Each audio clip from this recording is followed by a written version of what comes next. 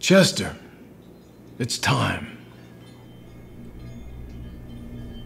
You do understand that this is your last chance, don't you? After this, there won't be anything else I can do for you.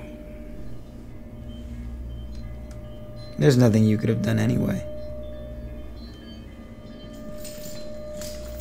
Open cell block 1A! Yes, there is, if you just let me do my job.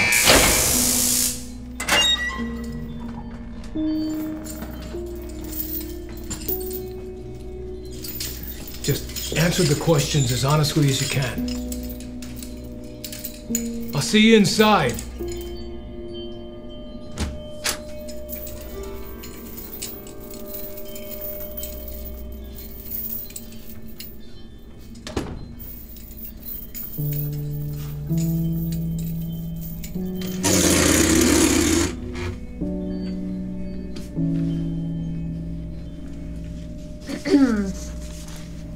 Prisoner 3319, the purpose of this assessment is to evaluate your mental competency to be able to carry out your execution.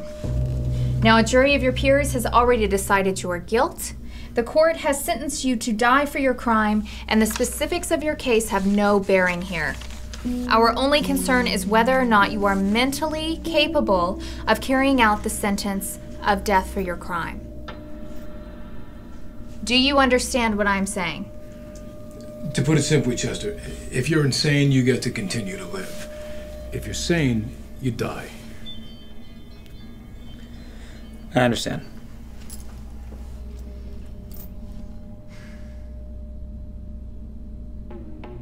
Chester, do you know where you are?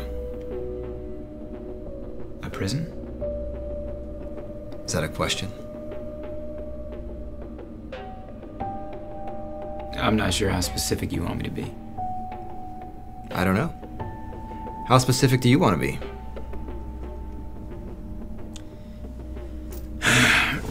I'm in a chair, in a room, in a prison, United States, planet Earth, somewhere in space. And do you know why you are here? Did we not just go over that? I don't know. Did we?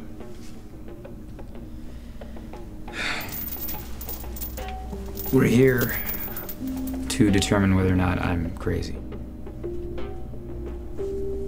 And what happens when we decide? You either kill me or you don't.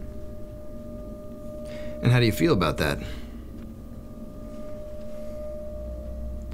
How do you think I feel about that? I think only you know that. I feel scared, angry, confused, anxious. I feel a lot of things. But the one thing that could save my life, I don't feel. I don't feel insane. But by its very definition, an insane person doesn't know that he's insane. But by that definition, wouldn't that make everyone insane? Do you think that everyone in the world is insane? I don't know. I know that you're mainly trying to determine whether or not I am in touch with reality enough to understand that you're putting me to death.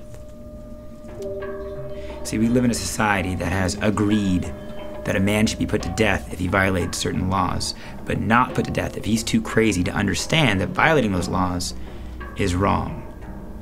That's crazy.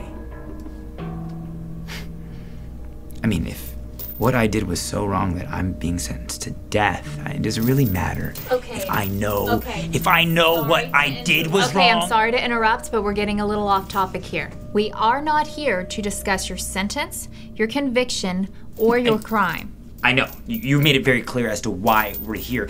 I'm saying that if you're going to determine whether or not I'm sane, you need to look at yourselves first. You come in here with your air of superiority asking psychobabble, condescending Freudian questions to a guy on death row. I mean, really? I can look at you and know right away that you're a miserable excuse of a human being. You're probably divorced, don't see your kids, you drink yourself to sleep every night. Why don't you tell me about your mother? Oh, and you and your buttoned up trying so hard to hide your sexuality through your PhDs. Yeah, that beauty that you've been burying all these years. Time's catching up, that's slipping away. You're gonna die an old, lonely woman. who spent all her time focusing on other people's lives rather than living her own. Chester, calm down. Don't tell me to calm down! Who gives you the right to judge me? Huh? Who gives you the right to decide if I'm insane or not? Are you seriously gonna sit there and tell me that if I run through the streets naked with a diaper on my head and start killing children with a machete, so long as I believe that I'm on Neptune and aliens are telling me to do it, then that's okay, because then I'm just too crazy to kill? I mean, how does that make sense, huh? How does that make sense?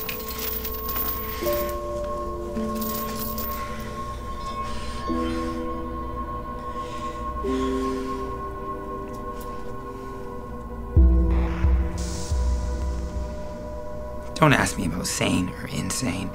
If you want to know if I perceive reality in the same way that you do, so that you can determine whether or not you should kill me, then yes, I do. I know where I am. I know why I'm here. And I'm completely competent for you to end my life. Well, that was quite something. It's obvious he's suffered a dissociative break with reality and needs more observation. I think I've heard enough.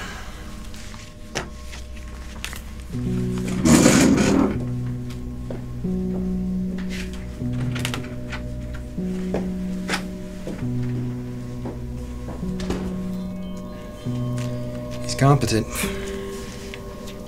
I concur. I'm sorry, kid. I did everything I could. I know.